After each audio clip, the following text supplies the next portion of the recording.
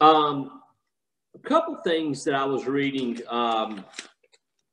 in a book that I kind of pulled off and I read while we were at the beach last week. I just kind of really got in and devoured this thing. And I'll let you know the name of it shortly. You know, I do want to do some teaching out of this book, and it's actually called The Magic of Believing. But just this is going to set up what I want, and this is not going to be a long training session tonight, so just bear with me for a minute. No one knows what thought really is. No one knows what thought really is, other than it is some sort of mental action. You are actually looking at thoughts or ideas which have come into material. I'm reading the sound bites, okay? You're actually looking, when you look at anything out there in the world, you're actually looking at thoughts or ideas which have come into materialization through the creative work of some human being. Think about that. The computer that you're watching right now, the phone that you're probably playing with right now, not listening to me, the chair you're sitting in, the car you're driving. Think about that. Where did those things come from? You know, they originated in somebody's thought. The ancestor, I really like this. The ancestor of every action is thought. The ancestor of every action is thought. Our world is governed by thought. Everything without had its counterpart originally within the mind. All that we are is a result of what we have thought. Now that's something that I really like, that really hit me, okay? All that we are right now currently, all that we are is a result of what we have thought. Your very life is your thinking and the result of your thinking process. But it is your mind and what you think that makes you what you are. The secret of success lies not without. How many of us search for success? How many of us go out there and search for ideas and the idea of the month and things like that? Instead of just simply waking up every day and realizing that we have what it takes, and that there's no guru out there that's going to give you the tip of the century. It's a cumulative process of gathering information, of building yourself up, developing your self-image. That's what I'm hoping that these sound bites challenge you to understand. But it is your mind and what you think that makes you what you are. The secret of success lies not without, but within the thoughts of man. Thought impulse. The very way you walk, the very way that you carry yourself, you talk, your manner of dress, all reflect your way of thinking. So when we talk to people about dressing sharp, when we talk to people about making sure their car's clean, when we talk to people about making sure the way they wear their hair, even some of you guys that have facial hair, the way you wear your facial hair, it's all a reflection of thought. I'm in the business world. I'm not a professional golfer. Okay, even though I love the way Phil Mickelson has the long hair, like I love that. But you know what? I don't go out there and play for $1 million on Sunday afternoons. I'm in the insurance business. It's my job to go into somebody's home and relate to them. Okay, do you guys think that I want to wear Equus Financial golf shirts and nice khaki slacks or something? I mean, y'all think that that's like, hey, John just wants to wake up every day and put on that uniform? No, I don't. But that's the way I found it the best to relate to people inside of their own home. Okay, I don't wear jeans now. I know that there's some people out there that do, and they get by with that. We all have things that we do that we get by with. But I'm just saying, ultimately, right now, my point of tonight is not teaching things you can get by on. That's not what I'm teaching. But if you guys, if you wear your hair outside of traditional, if you have facial hair, all of those things, the way you wear that stuff and the way you present yourself, it matters. If you don't think it matters, I'm just telling you, it matters. Now, we do live in a time frame where even if you look through business magazines and you even look at the top CEOs in the country, you won't see it a bunch, but you will see things like facial hair and things like that. So anyway, I hope, okay, that was not the point of tonight, but hopefully I said that for somebody. Okay. The very way that you walk, the very way you carry yourself, your talk, your manner of dress, all reflect your way of thinking. And it's thought process that attracts what we want, isn't it? It's thought process that attracts what we want into our lives. What you exhibit outwardly, you are inwardly. What you exhibit outwardly, you are inwardly. You are the product of your own thoughts. You are the product of your own thought. What you believe to be true, you are. Now that's dangerous because there's a lot of people out there that their belief of who they are is false. It's not correct. Okay, so that's dangerous, but that's true.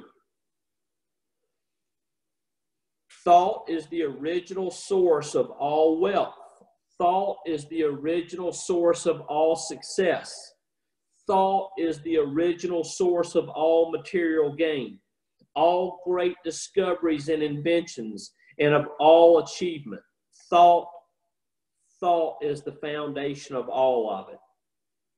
Thus, it becomes easy to understand what is meant by the statement that a man's thoughts make or break him.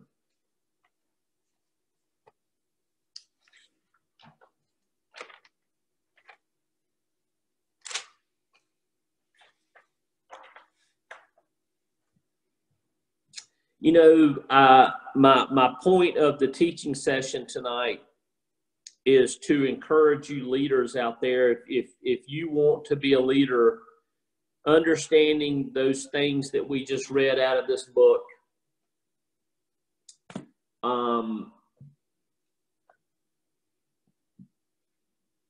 We can't become who we want to become by just focusing on work all the time.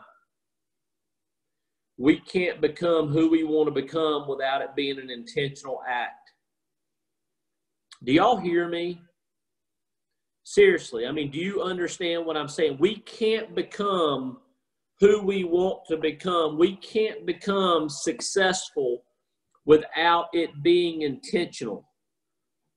Growing ourselves is intentional. Thinking about our organization, drawing our group out every night is intentional.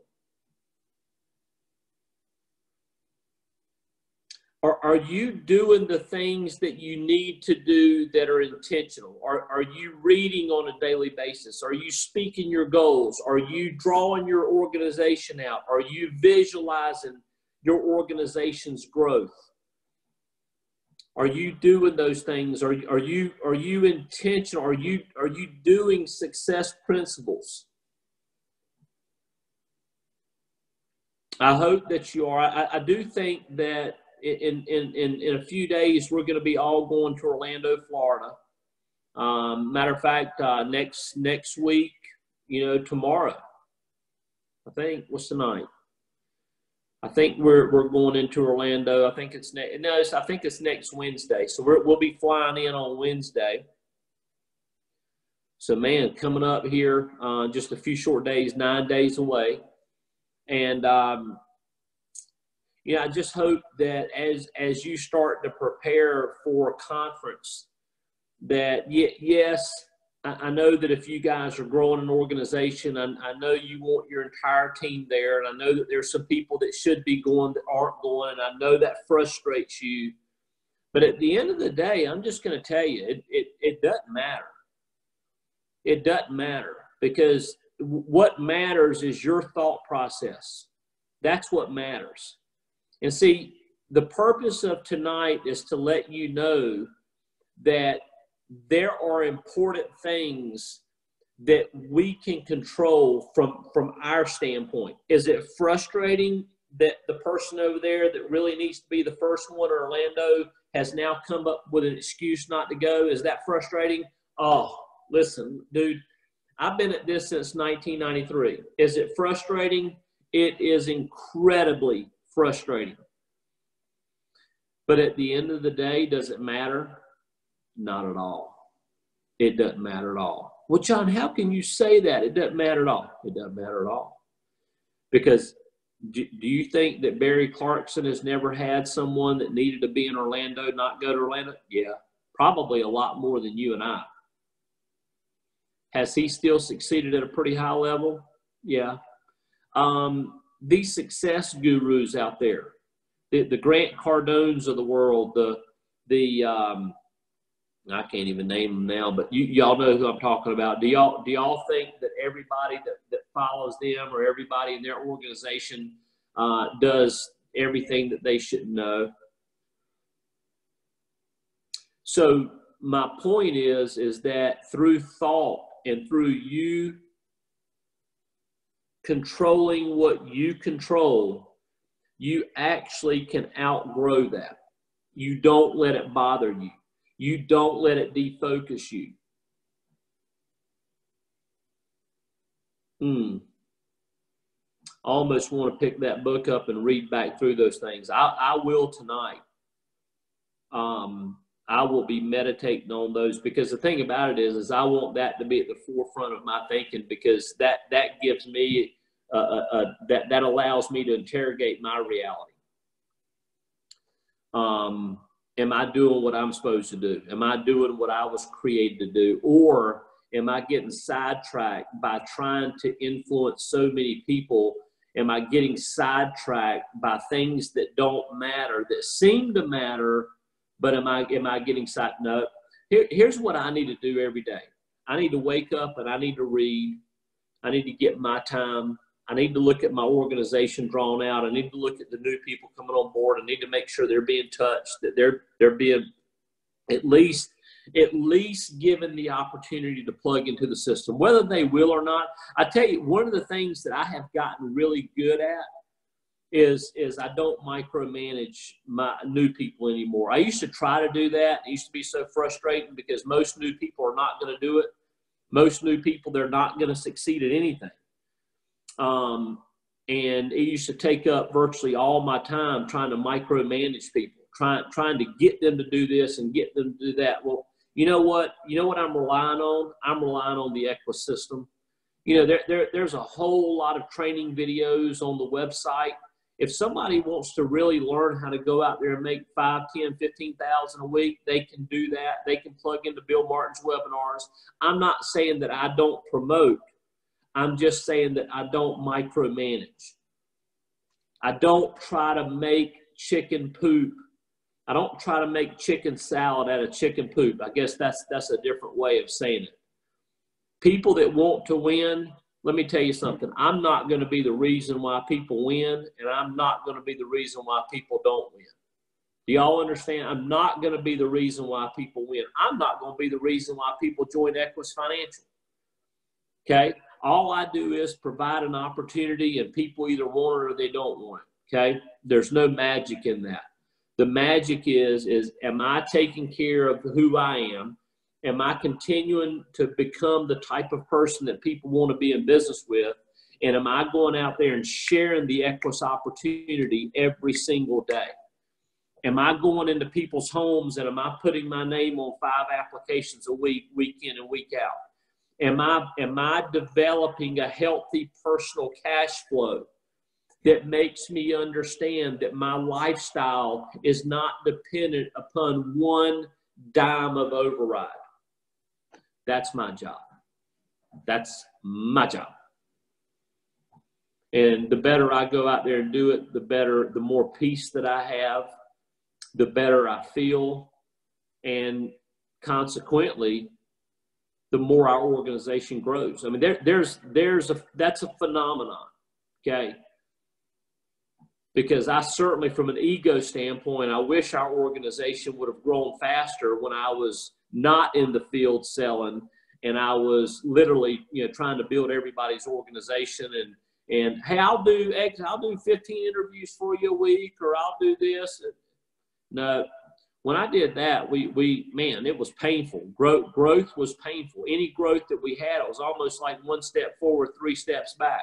2 steps forward, 1 step back. It just was like, it was painful.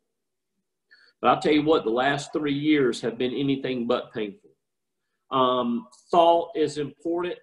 Understand your thoughts. Seek to understand your thoughts. Seek to feed your thoughts. Change your thoughts, and you change your life. I love you, and you have what it takes. I look forward to seeing you soon. Bye-bye.